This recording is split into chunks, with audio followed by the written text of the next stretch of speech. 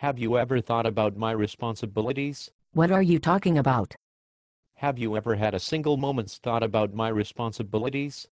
Have you ever thought for a single moment about my responsibilities to my employers?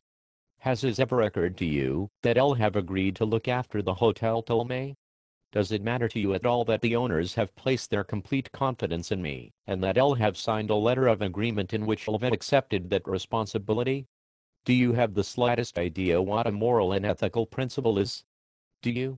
Has it ever occurred to you what would happen to my future if I'll fail to live up to my responsibilities? Has it ever occurred to you? Has it? Stay away from me. Why? I'll just want to go back to my room. Why? Well, I am very confused.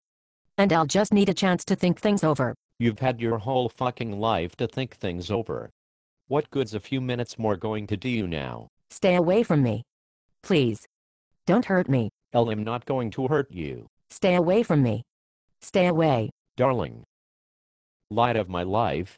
I'm not going to hurt you.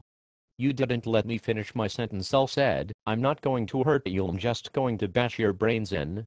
I'm going to bash them right the fuck in.